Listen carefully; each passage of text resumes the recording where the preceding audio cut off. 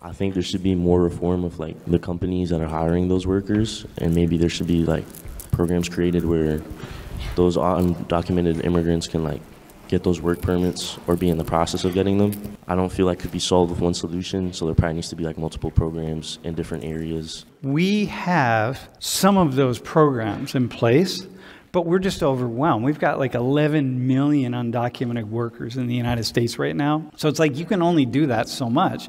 And let's say we put the program together and we vet these 11 to 12 million workers, there's going to be 11 to 12 million more who come. And it's like, when do you stop? There should be more of a push for like equal compensation for all workers, because they're still going to come into the country regardless. So yeah, but undocumented workers aren't going to really come out of the woodwork, right? Because if you're undocumented, you don't want to raise your head up and be like, hey, I'm here, I'm undocumented, like I need fair wages. Like, well, I can't take that risk, so I'm going to keep my head down.